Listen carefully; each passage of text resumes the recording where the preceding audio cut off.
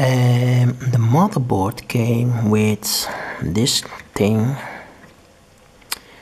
connected to system fan.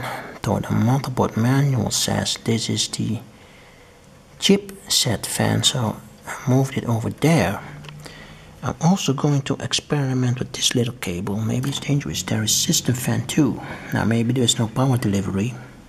Maybe it's just ignored because it delivers power to the thing. But maybe there's only a signal coming back. It's a bit risky, but I'm going to try it. Right. What is that thing? Black one.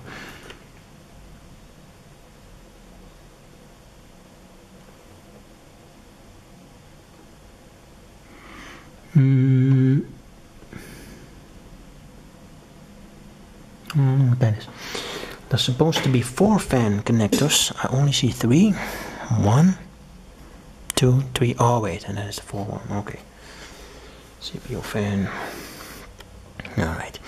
I'm gonna give it a try soon.